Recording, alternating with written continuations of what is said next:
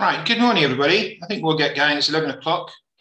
So this week, our guest is going to be talking about Vietnam Enterprise, which I think we've been training. I think it's going to be quite an interesting story because you've got an economy that seems to be doing quite well, but a market that's gone in the other direction at the end of last year. Bits of news that I wanted to cover first. Really, just sticking to infrastructure for the moment. It's still very quiet. It's kind of weird that markets, there's not a lot going on. But we have seen an update for Digital 9 infrastructure. I thought that'd be worth having a look at. And we've finally seen potential new IPOs. So AT85 has actually launched its prospectus, having done its intention to float last November. So we'll see whether that's going to get away or not.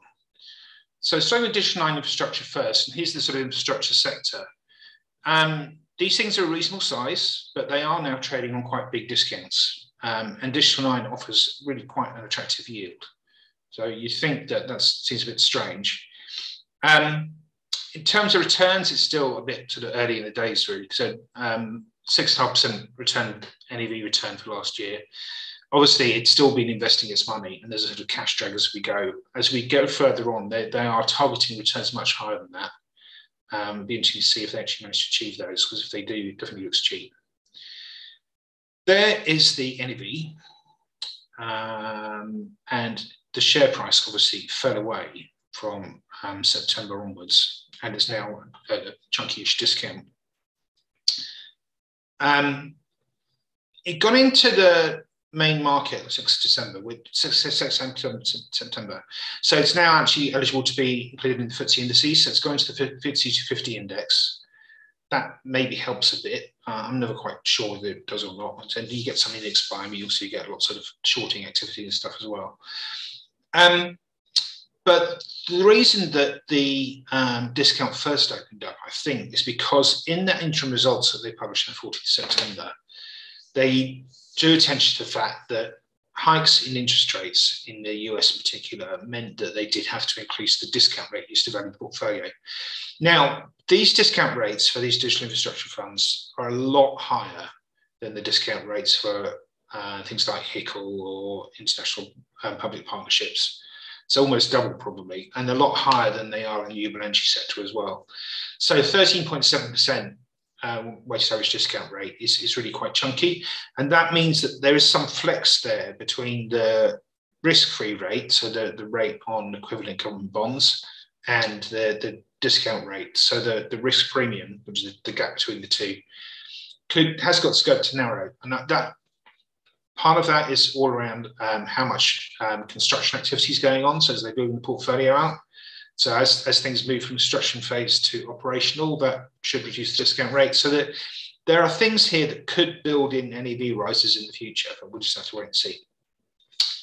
Anyway, so that unnerved people a bit. Then on the 23rd of September, obviously we had the mini budget, and UK borrowing rates went mental, and that upset everything. It did recover a bit from there, but then we lost its management team, which is a recurring theme in the sector.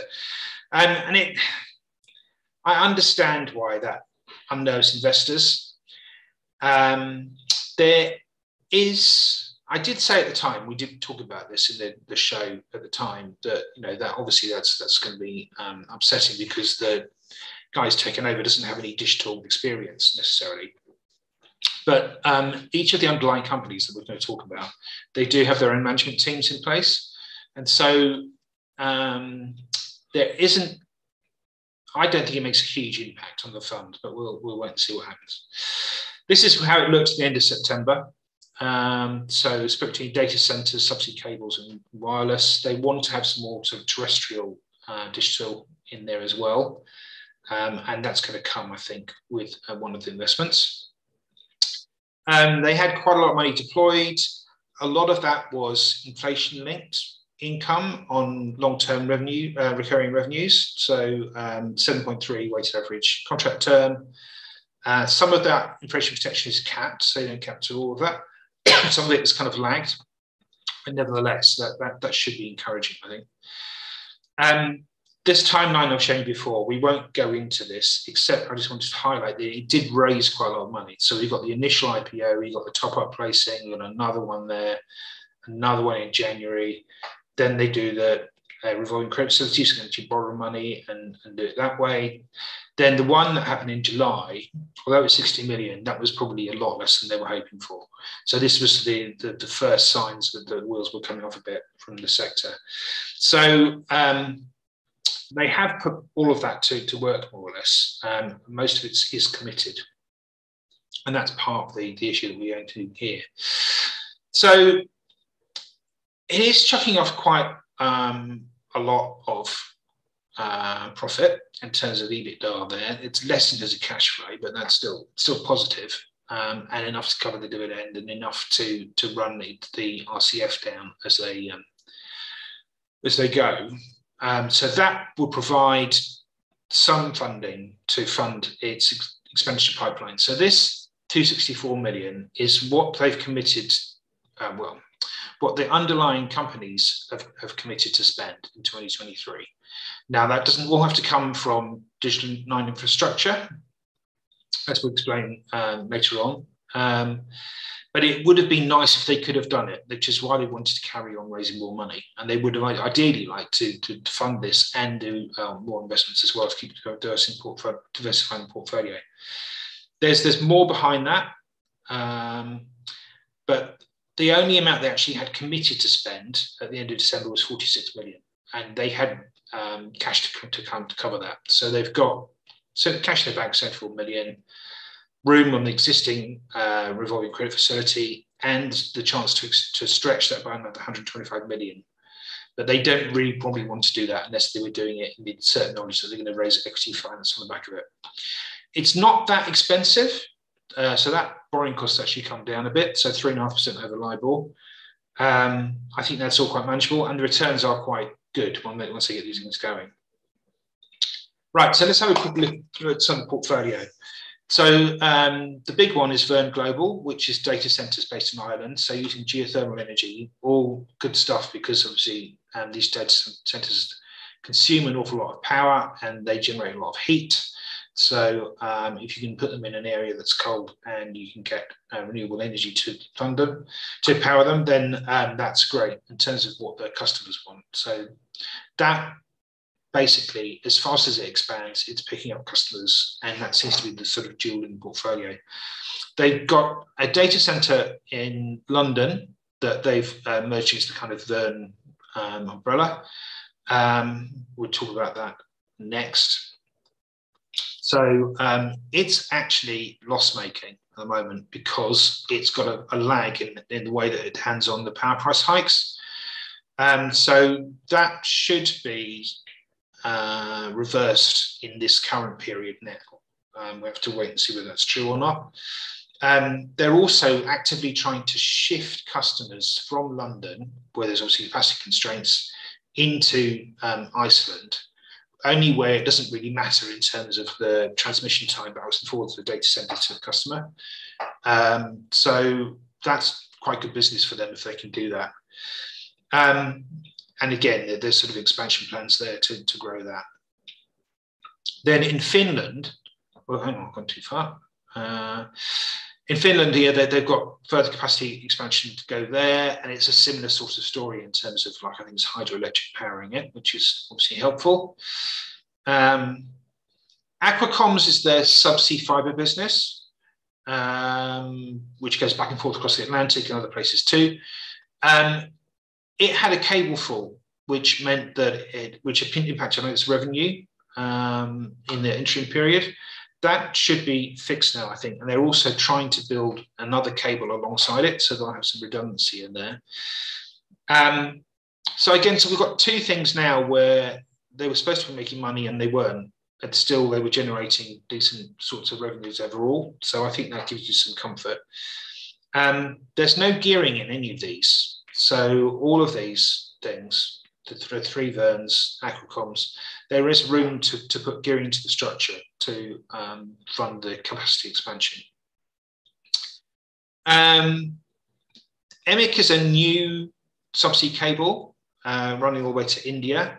That's under construction. So this is one of the big things that once it's up and running, they should be room to write that up in value, and so that provides some NAV growth. Arqiva, does all of the kind of TV and radio infrastructure in the UK. So, and it seems to have a monopoly on this, more or less. And it's the one that's got existing debt finance, and they reckon it can fund its capex requirements by itself, so they don't need to come back to Digital 9. Again, it is not sort of running on all cylinders because it put in place inflation-linked swaps, which are offsetting the inflation-linked price increases that it's got. And they run until 2027. Not much we can do about that, but I think it seems to be okay. And to answer Tim's question, for the most part, Digital 9 owns 100% of these. I think there's one of those where it has a minority stake, and I can't remember which one, but if I can work that out while we're talking, I'll come back to you. Cool. And then we've got a new venture, Giggle, which is running fibre to the home in Glasgow, and then a wireless broadband business in Dublin, Host Island. So those are the sort of spread of things that it's got there. So Giggle would be the terrestrial fibre thing that's going to build out.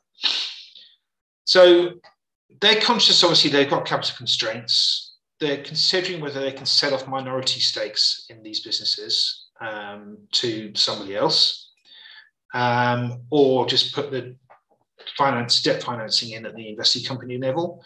I think all of that might be doable, but it's just a constraint on this business, which it doesn't really need. I think it really should be back trading asset value and raising equity, but that requires a sort of sea change in people's attitudes to it.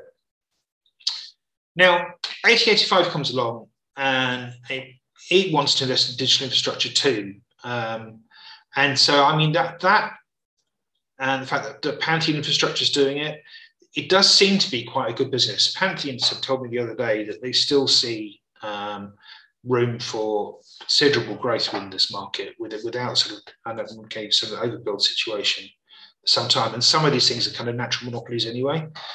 So, for instance, Pantheon's doing National Broadband Ireland, which is going to rural parts of Ireland, and they just won't have any competition because nobody wants to do that. But that's run on more of a sort of PPP type basis. Anyway, so AT85 is looking to invest in sort of the mid-market of infrastructure, where it reckons the returns are better. And it's a fund that tried to launch before. So it tried to launch as an Capital Infrastructure, but the manager has since changed its name to Astatine, and that's where the 85 comes from. It's the atomic number for Astatine. So it's looking for 300 million. It will settle for 100 if it has to. The offer's open to private investors as well as professional investors. It runs for most of February and then lists in March. Obviously, there's room to stretch that if they need to. As usual, issue expenses are capped at about 2%. And then the ongoing expenses, I think, are reasonable, so about 1.3% overall.